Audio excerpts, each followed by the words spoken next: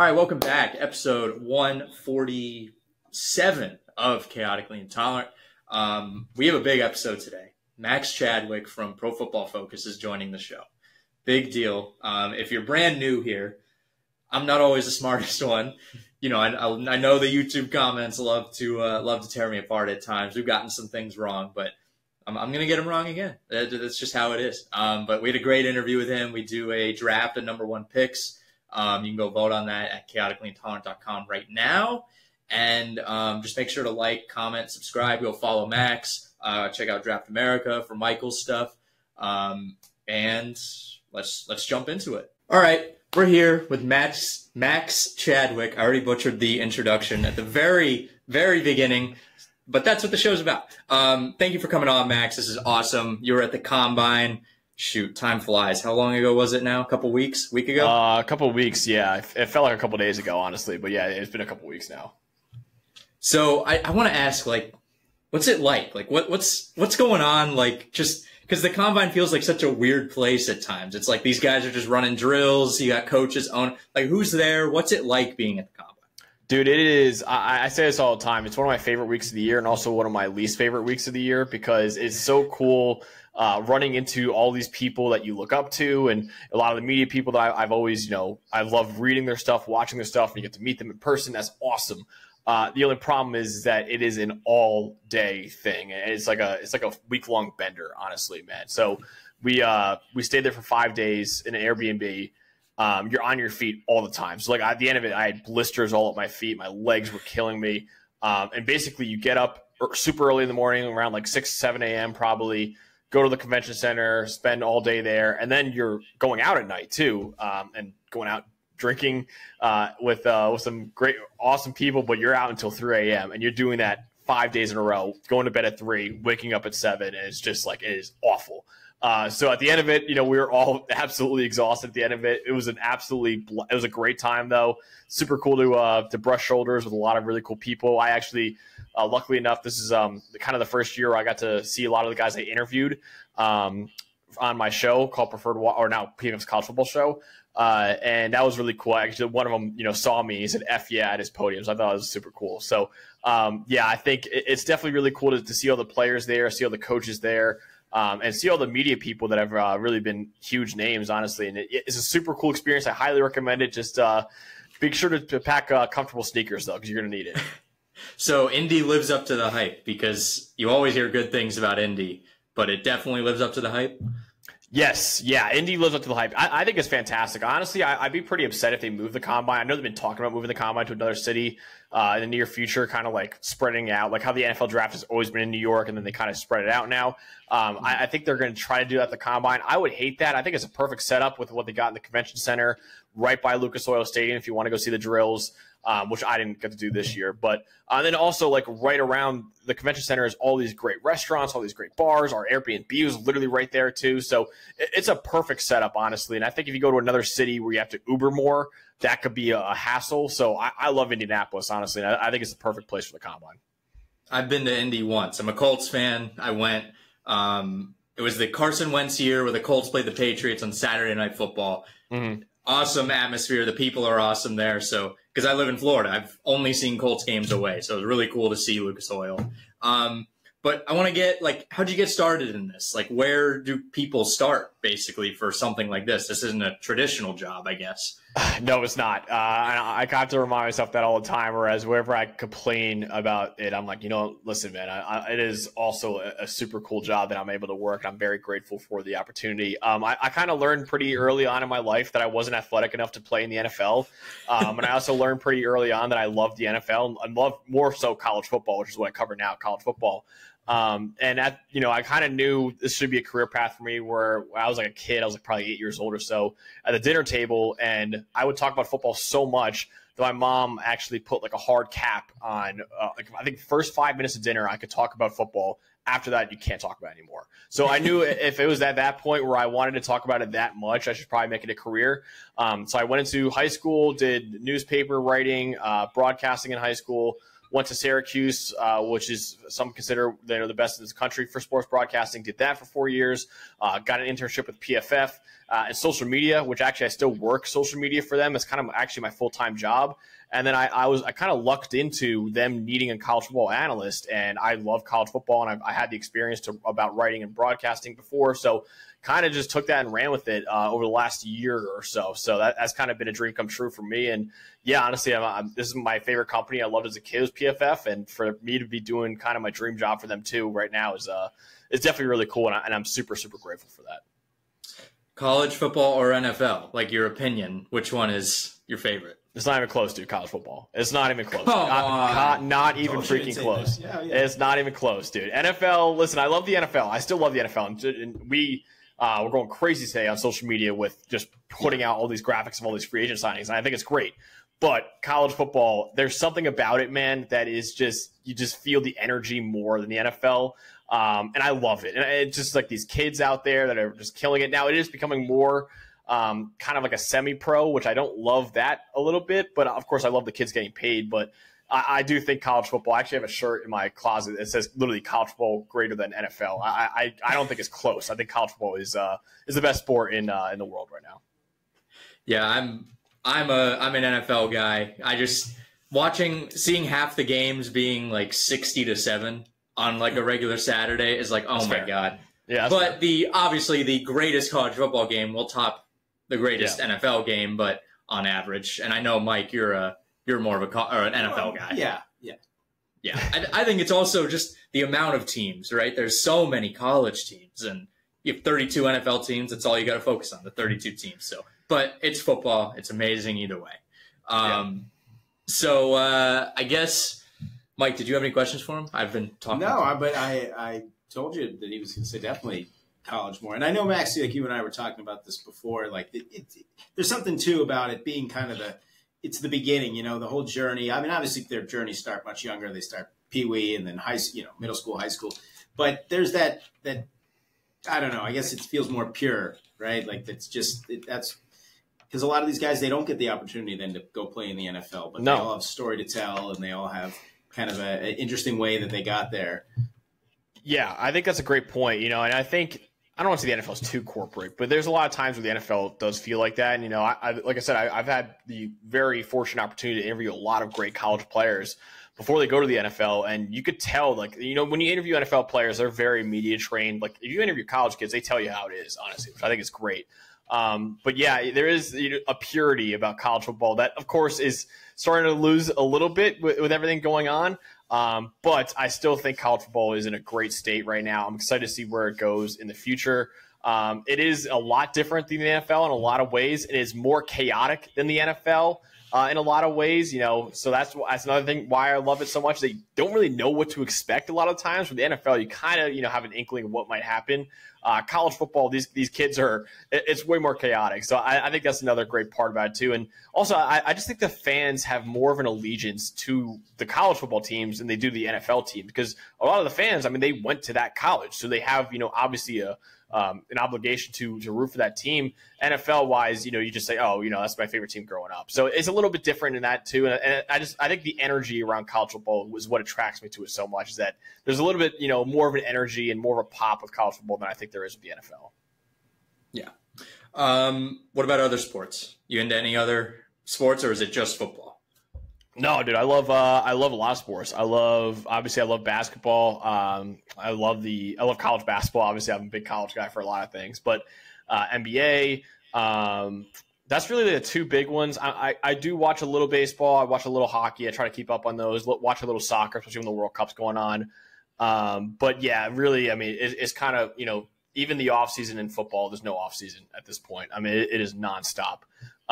So I'm kind of happy to be thinking about football year round and watching the other ones when I have a chance to. But yeah, even though we're, just starting the off season, it's still, I'm doing a lot of draft content right now. We're doing free agency content too. It's never ending. And the NFL, I think that's why the NFL is doing so well financially, is that it kind of has a stranglehold over America, that it is 12 months nonstop of NFL. Even though they're in quote unquote the off season, there really is no off season in the NFL. Yeah. And can I tout the fact that you predicted Michigan to win it all before the year? Please do, man. And we were talking about this because I picked the Chiefs to beat the Niners in the Super Bowl in the preseason, and you picked Michigan to win the whole thing. So I appreciate that, man. Yes. Yeah, I went on the Paul Feinbaum show before the season, and he asked me like, "Oh, you think Georgia's going to win it all, right?" And I was like, Paul, actually, I think Michigan's going to do it this year." And Paul's obviously, the show's on SEC Network, so he's got a very SEC heavy fan base. The amount of Twitter mentions I got from Georgia people very upset at me for making that prediction. It was insane. I had to mute my Twitter for a little bit, but yeah, it ended up working out. I knew Michigan had an unbelievable team going in, and they even exceeded my expectations. Honestly, they were dominant all year long. So yeah, that was a pretty cool feeling to predict the national champion the entire year before. And it's not even like I picked the favorite either. I think Georgia was the favorite. I think there were 5 teams that had a better odds to win it all than Michigan entering into the year. Picking Michigan, I was pretty happy about that, and I'm happy it worked out. And we'll see if I can do it again this year. I have an inkling of who I think I might pick right now, but we'll see what happens when we get to August when I have to make that prediction. Towson University, baby. Win it all. Yep. See, at least you have a good. It helps when you have a good Twitter following. Then your prediction coming true carries a lot more weight. Besides, Chiefs Niners felt like the most obvious. No, that's Super Bowls. You got both teams in the Super Bowl, man. That's pretty hard. I predicted. I mean, I don't like to say this. Predicted U.S. at all. They went 7-5 that year. So yeah, predicting a Super Bowl, man, that is a difficult thing. I've seen some awful Super Bowl predictions before. And I've had so the fact that you got both teams in it is pretty good. Yeah, and I had the Lions in the NFC Championship game, but I had the Jets on the AFC side. So it's never a straight line how you get there. So the UFL, it's the new one that's supposed to take over the NFL. Is that really gaining traction among, I guess, the bigger NFL people? Because it's getting a little traction among the fans. But I'm curious as how they view it, because they could just use it as like, oh, I'm going to pick this guy. But they don't really think it's anything. No, I don't think the NFL's in any danger of being overtaken by any football league. At least I don't think it'll ever happen in my lifetime. But I do think it's great. I mean, listen, there's a lot of good football players out there that honestly aren't even playing in the NFL right now. So the fact that you give them another opportunity to, show what they're made of, and some of these guys, I remember some of the XFL guys from a couple of years ago made it to the NFL. So I like Turpin from the Cowboys was the MVP of that league for a year. So I think honestly it's a great way for these guys to get another opportunity that maybe they weren't having coming out of college. And so it allows these guys to prolong their careers when a lot of them would have to retire because they didn't really get a shot in the NFL. So I think it's great, and it's not really going to be overtaking the NFL in popularity anytime soon, or even come close to it anytime soon. But I do think it's a really good thing, and it's cool to see a new football leagues pop up in the spring, though, for sure. Are they going to try and work with them as more of a direct farm league, do you think? They might be able to down the line. I think the NFL is probably in a wait-and-see mode with it, just saying, okay, let's see how this goes, because we've seen so many of these leagues pop up before, and they flame out pretty quickly. I think this one is built to last a little bit better. But I think the NFL, the NFL is obviously going to look. I mean, we're actually PFF is going to be grading the UFL, so I'm sure the NFL will look at those grades and look at how the best players are playing and say, okay, if we need this position, we know this guy is the highest graded at this position. He's unbelievable for them this year. Let's bring him in for a tryout, see what he could do. I think that'll be something that they could do, but I don't think it's going to be a direct feeder system to the NFL anytime soon. I think the NFL is still probably is still in a wait and see mode for that aspect. All right. Unless you have anything else, I think we're going to jump into the draft. Let's do it. All right, so we're going to jump into, well, if you're new here, we do a snake draft sometimes, just whenever we have time. Today we're doing, in honor of the draft, number 1 picks. So I'm going to let Max choose his spot. So the snake draft, just like in fantasy, you can be 1, 2, or 3, and, you snake around. Okay, I'm going to give me the number 1 overall picks. I think there's a pretty clear 1-1 here, so I'm going to take the number 1. Man, you took my spot. I know who you're going to take, and I'm going to want him. Mike, you want 2 or 3? I'll take 3. All right, I'm going to be stuck with 2. All right, Max, give me number 1. I'm going to go with the guy who is currently, and I say currently because I think Mahomes might pass him soon, but I think currently the second best quarterback in NFL history. That is Peyton Manning, the Colts quarterback. Went number 1 in I think '98 was the year. Yeah, he's you look back at a lot of these number 1 picks, man, a lot of them just don't work out. And I don't even think it's a problem with the the player himself, I mean, it's obvious that, the NFL is in a league where the worst team gets the first overall pick. That means you're going to a bad situation. Peyton is one of the few quarterbacks that actually made that situation work, honestly. Yeah. So won a Super Bowl with the Colts, then won another with the Broncos. Like I said, I think he's probably right now the second greatest quarterback in NFL history as of right now, behind Tom Brady. 4, I think, MVPs, maybe even more than that. He is literally one of the greatest quarterbacks of all time, honestly. And I think this is a pretty clear 1-1, and also plays the most important position on the field as well. So I think Peyton Manning is pretty clearly the number one overall pick of all time. Peyton Manning, five-time MVP. 5-time, yeah. Damn. Yeah, monster. I'm gonna go. There is a guy, and I don't tip picks. That's not my thing. But there is a guy that I have a little higher than this guy as an overall player, but I think this one is the sexier pick to take. I'm gonna take the former Baltimore Colt, John Elway. The Irsay, Robert Irsay. What can we say about that? But John Elway, I would say he worked out. I mean, he worked out as the number 1 pick, and I don't think you could have expected much more. I know he had trouble getting over the hump in the beginning, but Peyton had trouble getting over the hump sort of in the beginning, and they both got there, and I think Elway's proved himself. And he's a pretty good executive too, I would say. Yeah, he is. That's a good pick, honestly. Well, so you guys went with the sexy pick. I'm going way, way back. So 14 number 1 overall picks are in the Hall of Fame. And it goes as far back as the guy that it goes back to the earliest Hall of Famer was drafted in 42. I'm going Chuck Bednarik. Okay, he was a 8-time Pro Bowler. He was a center, and he is considered one of the hardest hitting linebackers of all time. Now, I know I have to do a little more research on him now, but I've heard the name many times over the years, and it's going to be so easy to have recency bias. And of course, there's nothing I can't argue with taking Manning and Elway 1-2, but Chuck Bednarik was a center and a linebacker. I mean, how many number 1 overall picks did that? Had a really nice 14-year career with the Eagles, 10-time first-team All-Pro, 8-time Pro Bowler, NFL's 50s All-Decade team. How can I not? Yeah. I'm going Chuck Bednarik, number 3. Oh, and then I get the number 4 pick. Yeah, you get the number 4 as well. Snake drafts work. Well, out of principle, I can't put O.J. Simpson. I hope he tumbles way down this list. He was a great player, but he was on my list. He was on my list of possible. And there's some other great names on here, but it's hard for me to ignore a 4-time Super Bowl winning quarterback. So I'm going Bradshaw. So I'm going back to the traditional quarterback route with my number 4 pick because Terry won 4 rings, and he's a hell of a broadcaster and a hell of an actor. Absolutely. As a Steelers fan, I appreciate that pick a lot. Yeah. No, yours? Okay. Perfect. Yeah, I'm sure you're happy right now with another Steeler quarterback. Yep. I'm gonna go. Oh, this one just fell right to me. I'm gonna go Buffalo Bill defensive end. Damn. Bruce Smith, just monster. If you've ever played Tecmo Bowl, I've played Tecmo Bowl. He is a monster in Tecmo Bowl, just unstoppable. A lot of my older football knowledge comes from Tecmo Bowl because my dad, me and him would play it a lot, and we still play it sometimes, but he would always teach me. And the Colts were so bad at that time that you would play with other teams too.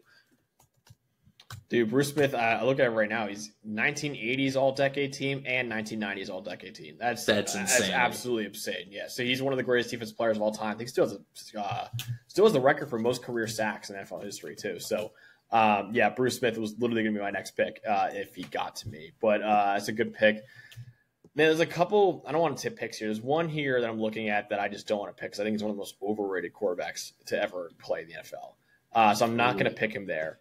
I think I know who you're talking about too. Holy shit, dude! I'm not a fan of him. I think he's very much a product of what he was around. Is he an announcer? Nobody's going to come on here. He is an announcer. He is an announcer. Okay. Yes, very prominent announcer. Yes. Yeah, great announcer too. Really good announcer. Nothing against him as an announcer. I just think as a player, again, great player. Just I think what he's being talked about as is wildly overrated. I'm going to go with, I know Michael said it. He wants him to tumble off field aside. I am going to take O.J. Simpson here. No. O.J. Simpson is probably, again, off field aside, a top 10 running back to ever play. I don't agree now with taking running backs this highly, but I will say back then they were valuable. And I think, again, off field aside, he was one of the greatest running backs to ever play the game. So I'll go with O.J. Simpson here. I don't love the pick because of everything that happened with him, but I will go with him here as my other guy. He had 2,000 yards in a 14-game season. Yeah, that's absurd. Insane. Yeah, great actor too. Really good actor. He was a great. Yeah. The Naked Gun movies were fantastic. He was Nordberg. I mean, of course, this was before anybody knew about all the other stuff. But he was really funny in those movies. All right, you got another one, Max. Oh, correct. It's tough. These number one overall picks, a lot of them just didn't hit, man. So you're looking at a lot of like not great guys. Orlando Pace, man. Orlando Pace. Unfortunately, PFF wasn't really around when he was playing until actually the latter half of his career before he really became a great player. But one of the greatest offensive tackles probably of all time. I know one of the greatest tackle prospects of all time. Hall of Famer. I think, he's a guy that I would love to have as my my left tackle. And I think he has really been, one of the biggest parts of that whole Greatest Show on Turf team that they had in LA in 1999. So I think Orlando Pace, again, not a sexy pick maybe, but I think he's one of the greatest ever at his position. So I think it's a pretty solid pick here. Yeah.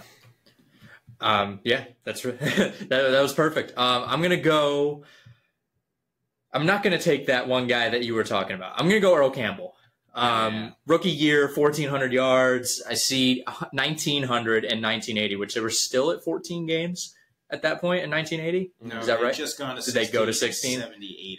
Still, 1,900 yards, pretty damn good. And what was this? I had another one written down. I don't know. But still, Earl Campbell, monster. I still wish the Houston Oilers were a team. I would much rather have them than the Tennessee Titans. The jerseys, they had the throwbacks this year. So that's blasphemous to me that the Tennessee Titans are wearing Houston Oilers jerseys. I get, the franchise owns it. I don't care. That's the city. Those are the city's uniforms. The city of Houston deserves them. Give them back. And then the University of Houston tried to wear them too, and they got knocked down by the NFL. Yeah.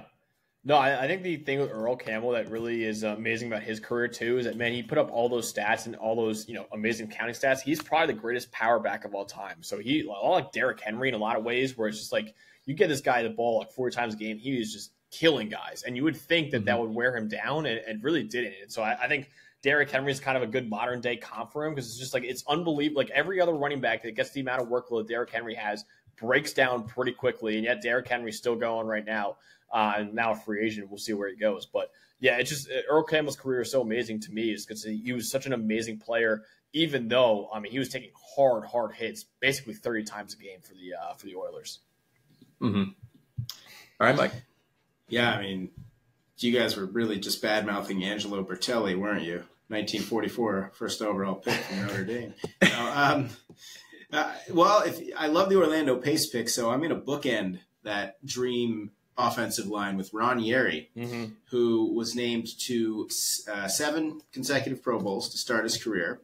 He played 14 years. He's a Hall of Famer, both college football and pro football Hall of Famer. I guess that's to be expected, right? That'd be a good study to look at. Is every, pro football Hall of Famer, are they also in the college football Hall of Fame? That's Kurt Warner, definitely not. Definitely not Kurt Warner. That's a great point, yes. Probably like Marshall Faulk, I don't know. But no, Ron Yeri had an incredible career. He only missed 2 games in 14 seasons for the Vikings due to injury. Wow. 6-time first-team All-Pro, 7-time Pro Bowler, 70s All-Decade team. Again, I know Pro Football Focus wasn't around in the 1970s. Would have been nice to see what Yeri's measurables were, but he is wearing a gold jacket, and I think he is very deserving of the what am I, number 9 in this? This is the 9th. Yeah, this is 9. Yeah, yep. Perfectly fitting. So now we've got our bookend offensive lineman. Okay, number 10. Well, you know what? I'm going to take the guy whose highway I drive on here sometimes. Oh. I'm going Leroy Selman. Damn. I heard a groan there. 6-time Pro Bowler, Pro Football Hall of Famer, truly the first great Tampa Bay Buck, right? Yeah. Now, he was drafted in 76, and as we may remember, the 76 Bucks are famous for being, right? It was the 76 Bucks that were winless. They were the first winless team, and for a long time, the only winless team in NFL history. That was a 14-game season. Let me see here. Until the Lions and the 14. Browns. Yeah, until the Lions and the Browns. That was the famous quote, John McKay said. They asked him about his team's execution, and he said, "I'm in favor of it." One of the great all-time lines talking about his Bucs team. But Leroy Selman was like the linchpin when they turned it around. They made it to the NFC Championship game in 1979. And just a great defensive player, great defensive end, had a nice long career, played, I guess back then, 9 years, considered a long career, 70s and 80s. But he was 6-time Pro Bowler, 3-time All-Pro. He had, looking at his, see how many career sacks he had. But no, I feel very good. I feel very good about him, even though he only had 23 career sacks, but he had 28. And how do you have 28 and a half career forced fumbles? I'm not sure. But that's how good he is. He knew how to get half of a forced fumble. They might have, when did they start counting sacks? So that might have been while he was playing. Oh, that's a good point. That's a really good point. Yeah, and the whole 9 seasons, I know he had like a bad back that made him retire early. So, I mean, he could have had even better. He's a Hall of Famer. He could have had even better career if he had a bad back, too. I mean, yeah, he's a legend. So, I literally was my next pick if he came around to me. So, that's a good pick. I'm going to show my age here. I'm really going to show my age because these guys are the guys I really grew up with. They're both quarterbacks. First one, Cam Newton. Cam Newton was when Cam was Cam, he was one of the greatest athletes I've ever seen. I think like that 2014 or 2015 season, I don't care about the Super Bowl. Cam Newton was one of the best athletes I've ever seen step on the field. He's just a monster, like physically imposing. He couldn't last, but I think Cam Newton deserves it more than anybody. Okay. Yeah. It's a good pick. That was another one I was looking at right there. So am I up right here? I have 2 picks? Yeah. Okay, I'm going to take 2 quarterbacks as well. I'm going to go with Eli Manning first. So I got the 2 Manning brothers on my team.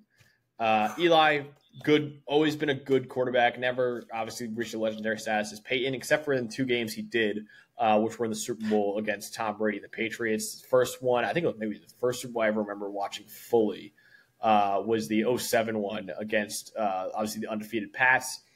Greatest upset maybe in sports history, and one of the most legendary moments ever when he breaks out of the sack, launches it to David Tyree, helmet catch. Next Super Bowl he plays Tom Brady again as I think one of the greatest throws in NFL history that doesn't get talked about enough is that sideline throw to Mario Manningham between, I think it was double coverage, and Manningham made an unbelievable catch too, getting his feet down.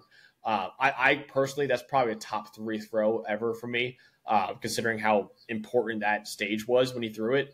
So again, really good quarterback for his whole career, and 2 games against the greatest quarterback of all time, he was legendary. So I think Eli Manning, again, a guy who was drafted like John Elway, pulled John Elway, where he was drafted by one team and refused to play for that team. So he went to a different team. Eli went to the Chargers originally, and then obviously got traded on draft day to the Giants. And one of the funniest pictures ever is Eli giving an awkward smile, holding up the Chargers jersey when he was drafted, because everyone knew he didn't want to go there. So yeah, I think it's pretty funny that Eli and John Elway both did that, and honestly worked out for them. So I would go with him.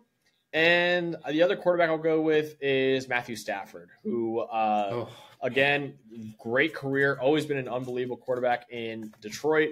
Then he gets traded away to the Rams, wins a Super Bowl with them. Again, like Eli Manning, had a really legendary performance in the Super Bowl. Cool for him to get a ring. Always been one of the best quarterbacks ever, just for stats-wise.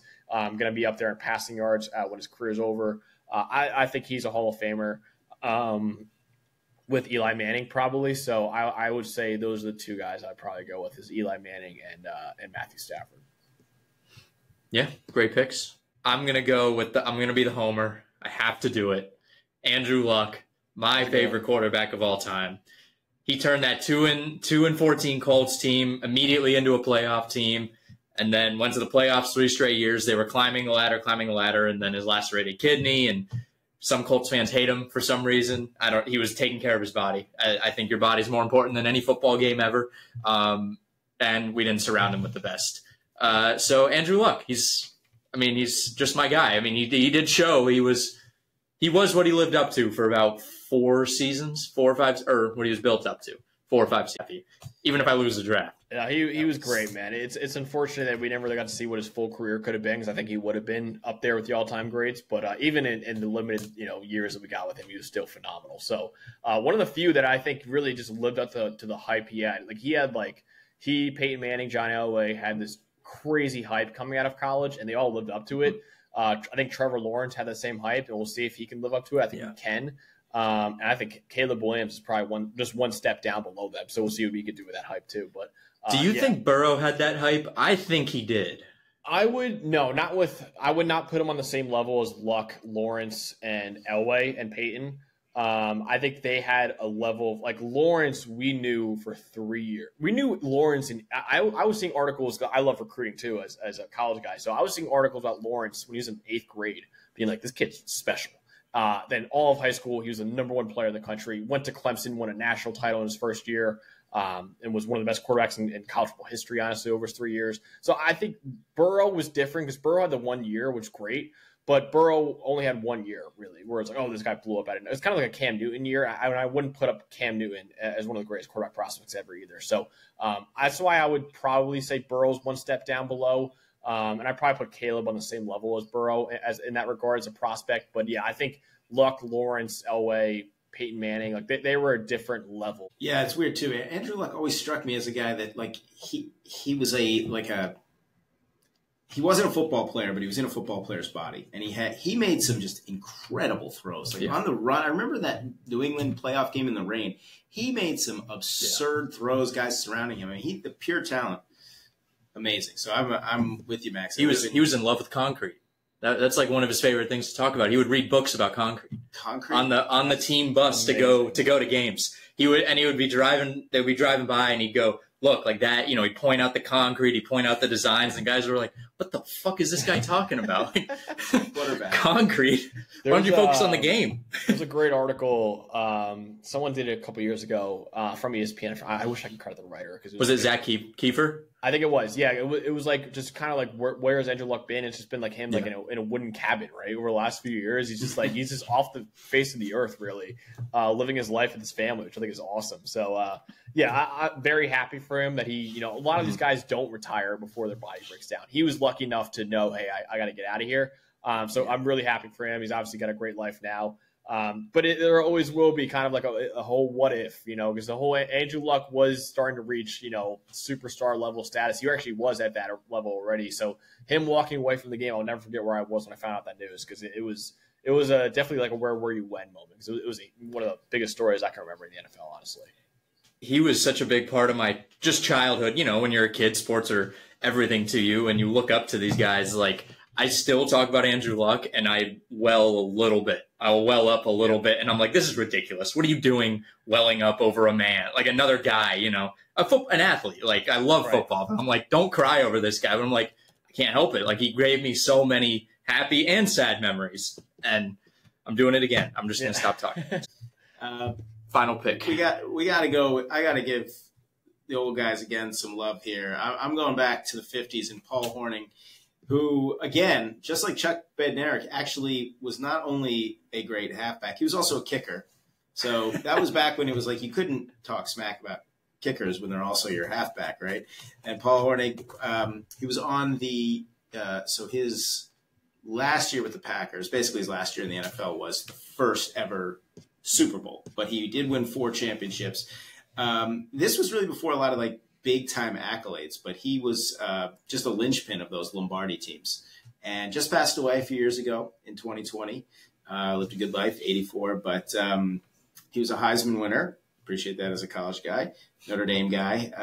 And I just think it's hard because we kind of think of these players in different eras, and we just automatically assume today that they probably wouldn't be. But we really never got to appreciate how great they were, even if it was in a different era. And Paul Hornung was was pretty damn good. So I'm going to go with him. There's an award in college football now called the Paul Hornung Award, and it's given out to the most versatile player in college football every year. So that just shows you how amazing he was as a college player. And obviously, he had a great NFL career too. So yeah, I think it's a very worthy pick. Yeah. Before we move on to the real NFL draft, I'm going to give a couple of honorable mentions.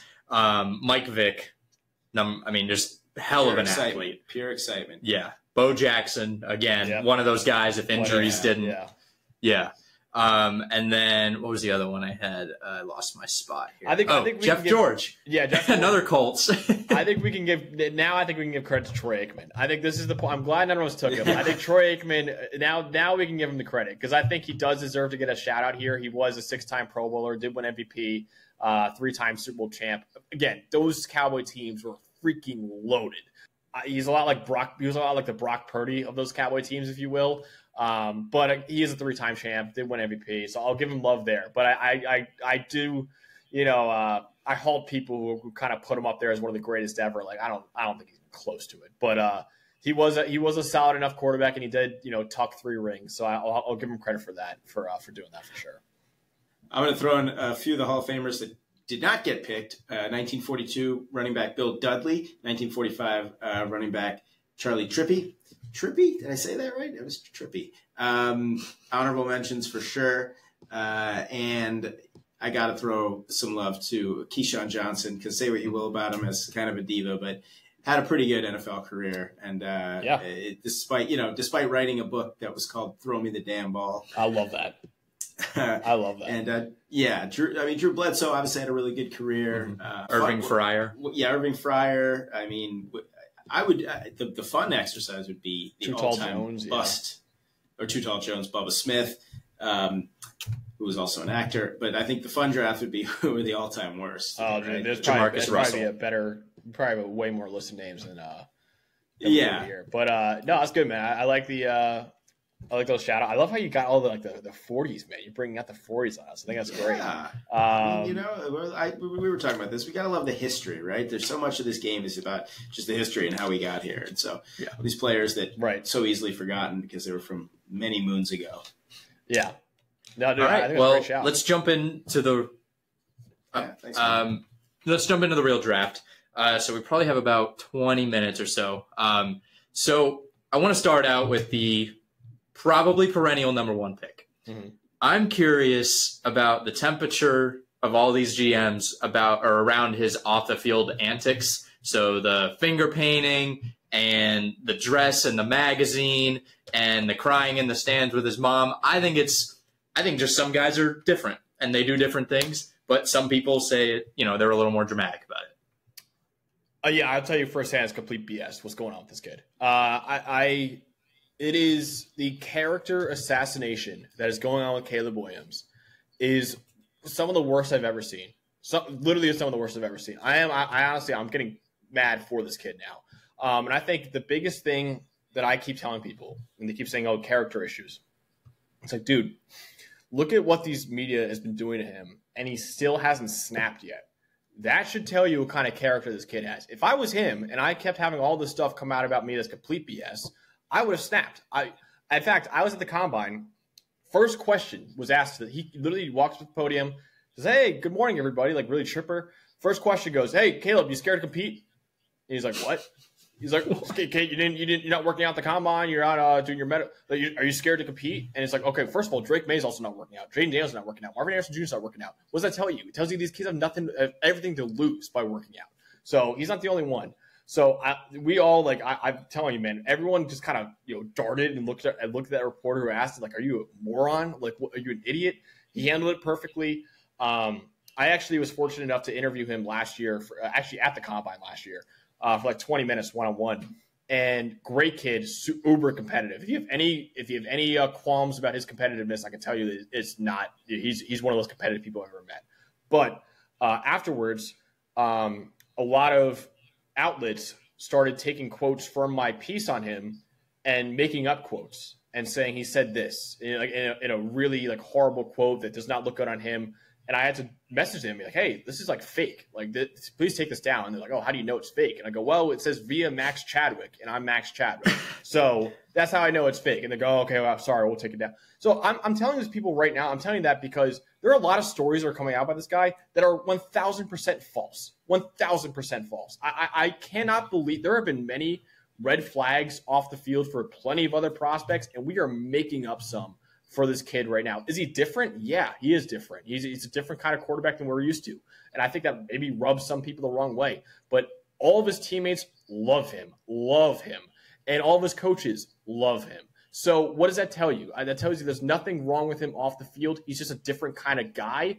And I think that rubs people the wrong way. So I think, again, like I said, the character assassination with Caleb Williams is some of the worst I've ever seen. And honestly, I'm getting a little I know I'm teed off right now, man. I have been teed off for a long time because I truly feel bad for the kid because I don't think any of it is deserved, honestly. Yeah, man, that's rough too. I mean, and this is where, like, we talk about the supposed purity of college football. I mean, these are young, very young men. This isn't like a 45-year-old guy being torn apart for something who maybe has a different perspective on life. This is a young individual who, yes, he's got supposedly a lot of fame and fortune coming his way, but you're right. It makes no sense. And we're in this era of like, well, everybody's actually super hypersensitive, and yet you have a lot of behavior like this still going on. Yeah. So it baffles me how hypocritical people. The goalpost moving. It was so funny to me when they're like, oh, he doesn't care about football at all. And then all of a sudden, like, he's crying in the stands to his mom. They're like, oh, he cares too much now. It's like the goalpost moving with him has been unbelievable. So listen, I know the nail paint thing, the whole F Utah and all that. I thought it was funny. That rubbed people the wrong way. It's kind of like a whole bit, kind of like, to me, felt like a little Baker Mayfield a little bit. Yeah. I actually asked him about that. He's like, yeah, man, I do. I'm not going to do that anymore. Like, I realized afterwards I have kids looking up to me, and I can't be setting that example. So he stopped doing it. So, like, again, he's a young kid who did that originally, thought it was funny. It was funny. And then now he's like, okay, maybe I shouldn't be doing that because I have kids looking up to me and all that. He has a lot of charity stuff off the field. And he's a whole Caleb Cares Foundation that's doing incredible stuff. This kid is an unbelievable person that I think it's so unfair and awful of what's going on with him right now. And to me, it is incredible that he hasn't snapped on the media yet and been like, and getting pissed off, because I would have snapped by now. And that should tell you all you need to know about the kid, and that he's, taking all the chin. He's answering every question nicely and politely, even though the questions are ridiculous. Again, that should tell you everything you need to know about Caleb Williams, and all of the people around him love him. That's all you need to care about, honestly. And he's a terrific prospect. He's a terrific person off the field. There are no red flags with this character. He's just a different kind of person. I think that rubs people the wrong way, and undeservedly so, in my opinion. And you told me too that he's got just an abundance of confidence, right? Like, he was talking about comparing himself a little bit to Mahomes recently, right? And you tell me there was kind of like he said something about that, about like comparing himself and the skill set. Yeah, he did. I asked him about that because I was like, hey, listen, you're getting comps to Mahomes, dude. And he's like, yeah, like I do some things. I think there's a lot of things he does better than me. I think I do some things better than him, which is, again, it might rub people the wrong way when you say that. But, dude, you got to be confident. Like, you got to be a cocky guy, honestly, in this league. You can't go out there saying, oh, this guy's better than me and that guy's better than me. But hopefully I can, maybe get – no, man. You got to go out there and say, I'm the best in the damn world right now. And that's what he's got. He's got that cockiness. He's got that swagger to him. Again, rubs people the wrong way. It shouldn't rub people the wrong way. That's what you want your quarterback to be. Unless it hurts his relationship with his teammates and his coaches, there's no issue from me. So I have no issue with that. I loved his confidence. I love his swagger. He even said, I think he said the quote was to me, he said, I want to destroy you. I want to make you feel like a pauper. Every time I go out there when I play. And I was like, that's an incredible word that you just brought out, to say that. But yeah, I love Caleb Williams, dude. And I think he's a slam dunk number 1 overall pick. I think he's one of the best quarterback prospects we've seen in the last decade plus. And I think all the off-field stuff is just because people can't really find too many negatives with his on-field play. So they're starting to make up stuff about his off-field stuff. So I have no qualms with selecting Caleb Williams, the number 1 overall pick in this draft.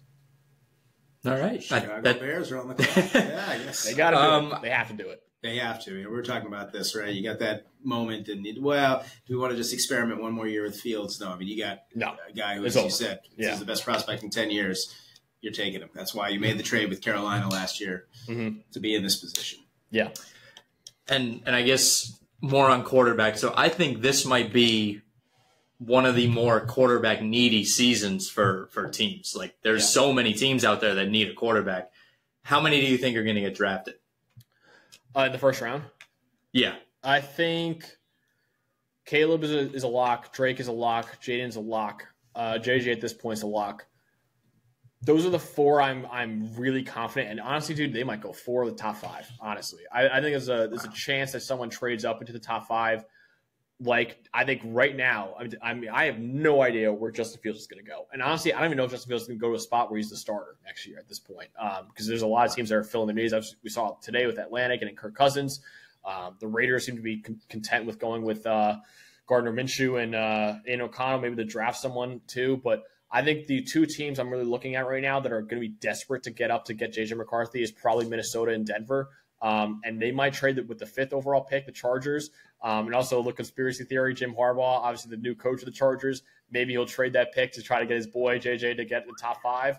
I don't think that's probably all that it goes into it too, but I think JJ is going to rise on a lot of boards. I think Sean Payton, Kevin O'Connell, they're really going to want that guy. I think quarterbacks are probably going to go 1, 2, 3 at this point, obviously with Mac Jones now gone from New England to Jacksonville. So I think you see Caleb, and then either Drake or Jaden at number 2. I personally think Drake should be the clear number 2 guy, but I know Jaden's kind of the hot name for a lot of people. I think Bo and Penix have a shot to go in the first round. It really depends on how desperate a team is. Like maybe a Las Vegas would take one of them. Those two are a little tricky though. I think those two, I could see both of them slipping to the second round. I could see one of them, like Penix has been rising up a lot of boards recently after his combine and all the medicals checked out for him, which is huge. He could be still a first-round pick, but I think the 4 that are definites are Caleb Williams, Drake May, Jaden Daniels, and J.J. McCarthy. And then I would probably say Michael Penix Jr. I'd probably say might be a first-round pick, and then Bo Nix is more like a 50-50 for me right now. But, yeah, we'll see, man. We'll see what quarterbacks needy teams are still out there after free agency ends, too. Yeah. I also have a question about Joe Milton. I love Joe Milton. I love the fact that he threw an orange 108 yards on the fly. He's got a rocket arm. If you want him to throw it 60, he'll throw it 60. If you want it 20, he'll throw it 60. I mean, is he like a 6th, 7th rounder right now? Is that a pretty reasonable assessment? I love that. That's a good quote, man. If you want 20, he's going to throw it 60. That's literally what he's going to do. Man, he's going to walk into the NFL day one with probably a top 5 strongest arm in the league. And usually for a lot of guys, that would get them picked very highly. Problem with him is that, man, he is all over the place. If you're going to turn this guy into a starter, which I would say is like a 10% chance that could happen, you're going to need a lot of work. This is a guy that's going to be sitting there. Like he's going to need the Jordan Love treatment where he's even 3+ years, even more than that maybe. He had a bad year at Tennessee this past season. Again, he's got a cannon, absolute rifle of an arm. I think he said before he could throw like 90+ yards if he wanted to, which is nuts. But the problem is that you don't know where it's going to go, honestly. So he's going to have one of the strongest arms in the league day one. But the problem is that you never know where that ball is going to go. And I'm lower on him just because I think he's super raw, and it's going to take a lot of work by a team to get him to be a starting caliber quarterback. But if you do that work, there is a ceiling there, but I don't think it's very reachable for him, honestly. I think a late day 3 pick is probably where he's going to end up being. That's probably where I take him. Yeah, I love the guys with the big arms. It's just it doesn't matter how good they are. They could be like just the worst player of all time, but if they can throw it far, it's fun. It's so much fun. Mike, you have anything? I've been taking all the questions. No, I've just been enjoying hearing getting a crash course on everything. So it sounds like we're all in agreement though on who's going number 1. I know you wanted to ask though about the combine too, if like any of these free agent moves, if you kind of saw those coming, or just overheard GMs having conversations late night at the bars there, or coaches just blurt things out. You just picked up on that. Good question. Yeah, you hear some stuff. I would say the Kirk Cousins to Atlanta stuff. I was hearing a lot of the combine, so I had an inkling that was going to end up happening. I did not know it was going to be for 4 years. That's nuts. And Kirk Cousins. Yeah, I was shocked. Kirk Cousins, man, he's going to go in the Sports Business Hall of Fame for what the amount of money this guy's getting paid. Didn't I say? I said that walking in here. I was like, this guy is the best businessman in the NFL. It is by far. I mean, he is just getting fully guaranteed deals left and right. I mean, his agent deserves a spot in Canton, Ohio, honestly, for what he's been doing. But yeah, I think that was something I heard. I've heard that Washington is potentially looking at trading up to number 1. I don't know how open Chicago would be to that, but obviously Caleb Williams being from DC, Cliff Kingsbury, now the new offensive coordinator at Washington. He was Caleb Williams' quarterback coach at USC this past season. They got a relationship there. I think it really matches up in a lot of ways. I don't think Caleb Williams is going to pull, speaking of before, John Elway or Eli Manning. He's not going to do that. He will play for Chicago, but I do think he prefers Washington, which makes sense. I mean, it's his hometown. He's got his old coach there as well. So I think he prefers Washington, but he would play in Chicago. He's not going to refuse to play in Chicago or anything like that. So I'm curious to see if Chicago is willing to do that and what the price would be for them to move out of that pick. I personally, if I'm Chicago, I'm not trading away that pick because I don't want to. They already passed Patrick Mahomes twice, once. I'm not going to make them do it twice, So I think that was something I heard a lot. I don't know how realistic that is.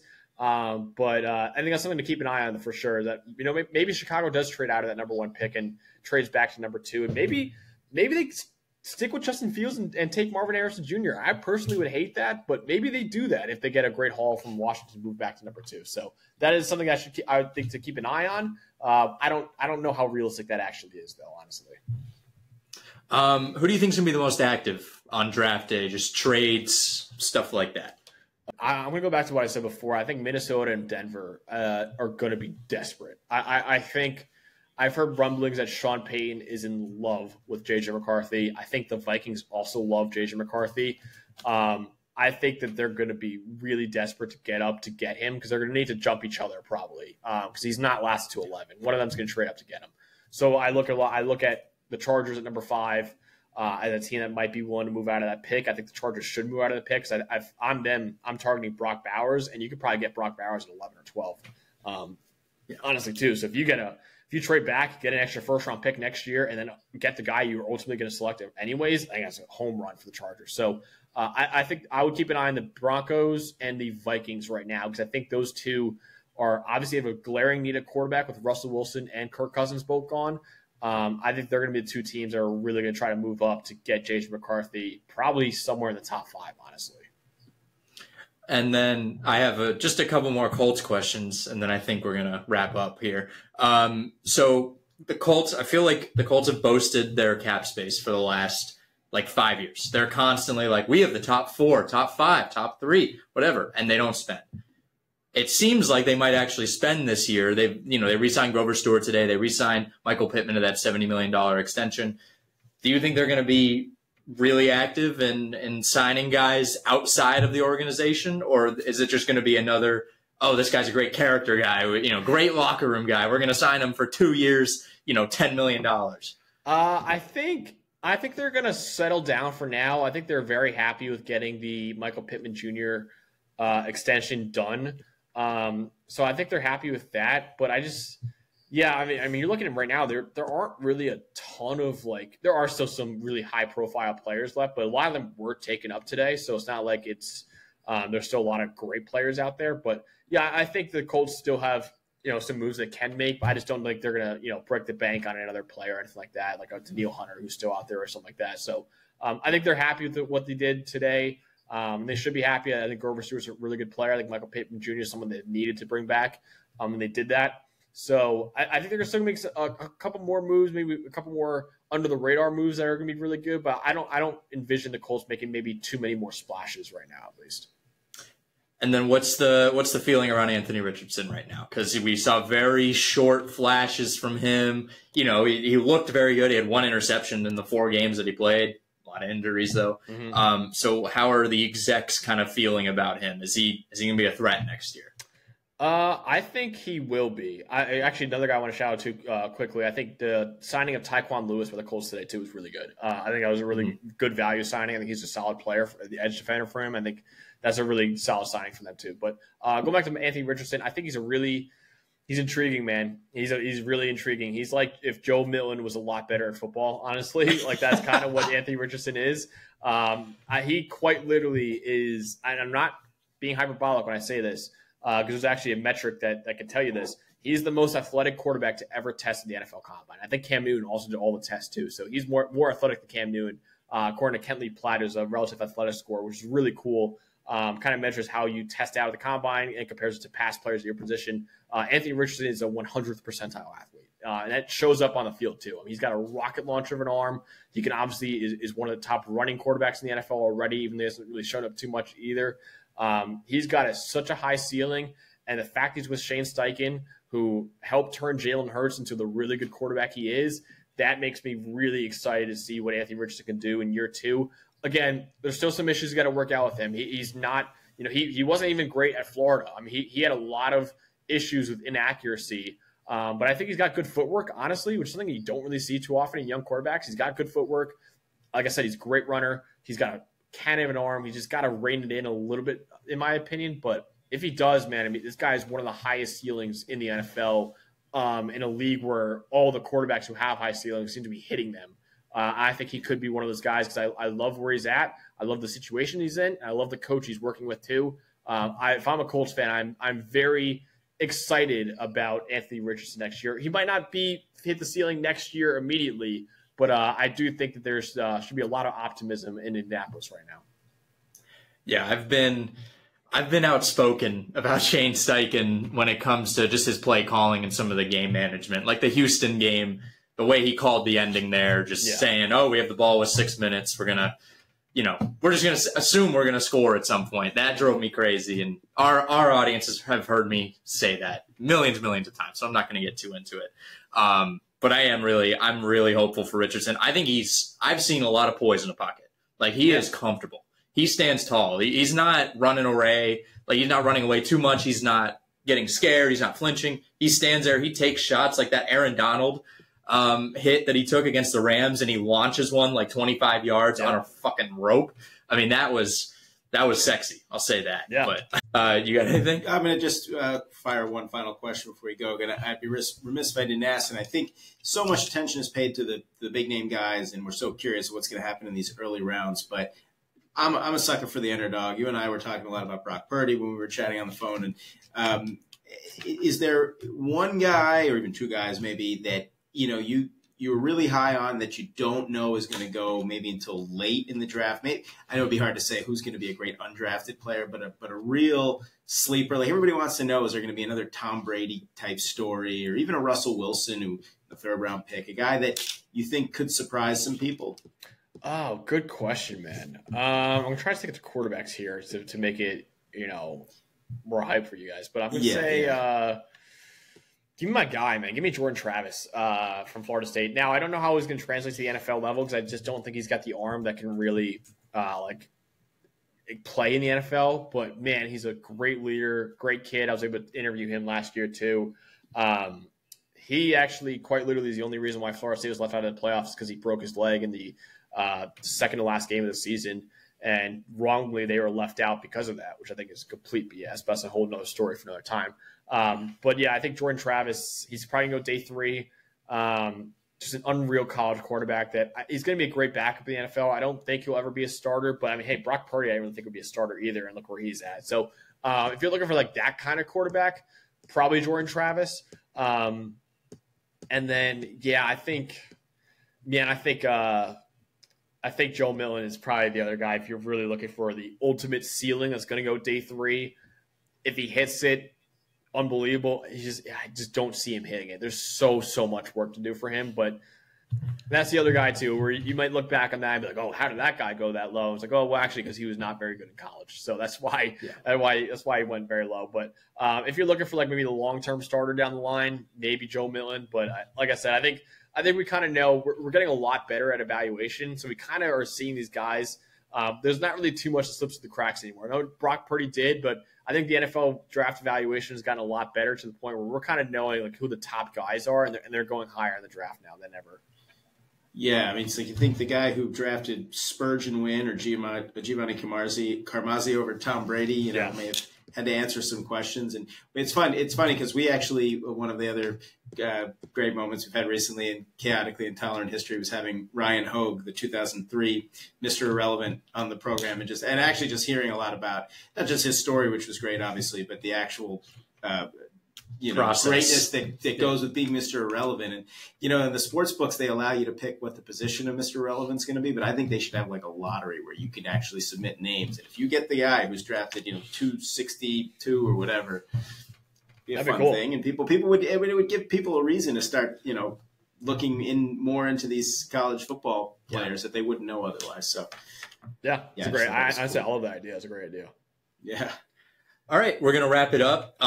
Thank you so much, Max. You want to plug anything? Yeah, if you want to follow me on X and TikTok, you can follow me at Max Chadwick CFB. Obviously, all my articles are at pff.com if you want to read them. And then the show I host is called PFF College Football Show. You can find it on YouTube and anywhere you get your podcast too. So, it's basically where you can find me. Awesome. Any listeners, if you want to vote on the draft, go to chaoticallyintolerant.com right now. The vote will probably shut down on Monday morning or something like that. It usually just shuts down when probably when the next episode releases, so Monday morning. But you can go vote on that there. Go like, subscribe, comment. Go check out Max's stuff. Go check out Draft America from Michael. And we will see you on Monday.